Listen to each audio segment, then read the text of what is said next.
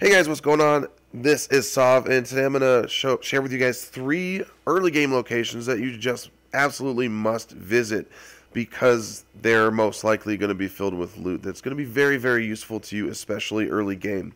So let's jump in the first location. The first location is going to be in Sanctuary itself, pretty much right where you begin the game, so it shouldn't be hard to find.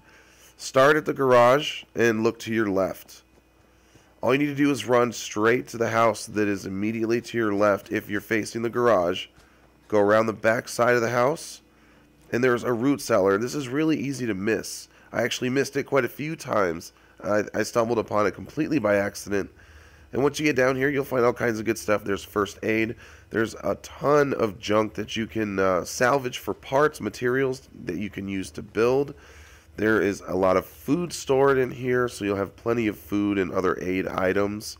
There is weapons, and there's also a good crackable safe that's got some decent loot in it, especially for something so early game.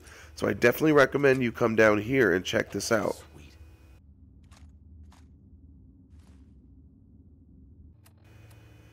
Alright, so I'm trying to go in order of how close they are to your point of origins in the game. So we started in Sanctuary.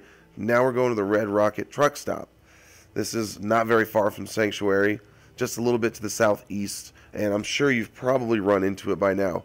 But what you might have missed is just behind it, and I'm going to show you right here, there's actually a small cave. It's not marked on your map, but it's a little mole rat cave, and you can go into it, and I definitely recommend you do. Once you're inside the cave, there is a lot of brain fungus in here. I actually walked out with 30. So it's possible I missed a few. There may be even more than that. But minimum, there's 30 brain fungus in here. There's also plenty of glowing fungus and a bunch of other junk items that you can absolutely salvage for parts. Expect to find heavy mole rat resistance down here. But they're not too bad. Really the worst part will be the glowing mole rat that you inevitably run into. But there's still plenty of loot down here. Some weapons, some ammunition, healing items, aid items of all varying types, as well as a decent crackable safe and a fusion core that you can use for your power armor suit, which is not very far from this point in the game, so it's really useful. Now for the third and final location for this video, go to Concord. And once you get there, find the Museum of Freedom, turn straight behind you and go to the end of the street. You'll see the Municipal Plutonium Well. When you're in front of that building, all you need to do is drop into the hole that's in the middle of the street right here that you see me dropping into. There's nothing in this particular hole that's going to hurt you, so just go ahead and run straight to the door. It's the Concord Civic Access. Now this is actually a pretty large area. There's quite a bit to explore in here. There's a lot of enemies. You're going to find mole rats. I found one living Mirelurk. One was dead and still had items on it, so it's possible that it was alive at one point, but you know, maybe the mole rats or somebody killed it. So I'm not sure if it's supposed to be dead. Perhaps it got into a fight with another creature or mob, whatever you'd like to call it.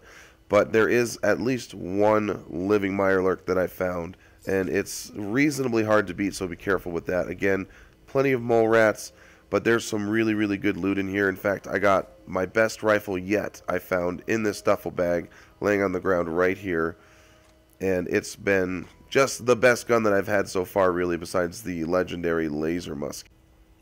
Also, you've got locked containers, so you can pick them and, of course, get experience points for that. And, of course, get the items that are inside. There's also plenty of aid items.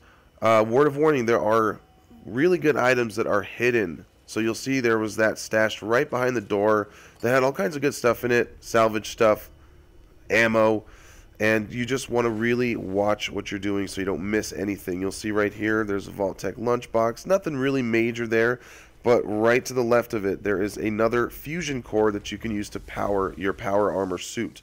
So again, you don't want to miss that. Make sure you're checking around corners, behind doors, behind barrels. Just look around really, really carefully so that you can make sure you don't miss any items, especially those really good ones like that fusion core. Also, you'll find a ledge in here that's actually kind of a pain in the ass, but you can get on it. Just simply stand on the bricks that are in front of it and basically try and jump and quickly go to the left and then swing back to the right as fast as you can. And you'll see right here I managed to get up there, and there's some decent stuff up here. There's caps, there's chems, and you know, you want to make sure you get all the items in this place because there are some good items. There's also a book on the ground. It's a tattoo book. It permanently unlocks a face tattoo for you, which I'm not sure how you use at this point. I'm not sure if you make a new character or what have you, but nonetheless, that is pretty cool. But you know, guys, that's it for these 3 locations. I hope that this helped you out. I hope that you find these to be useful. I know that they were very useful for me. There's some good loot here, especially early on. Thank you so much, guys. Please like the video. Subscribe if you're new to the channel. Comment, and let me know what else you'd like to see. There is a lot more to come. See you guys.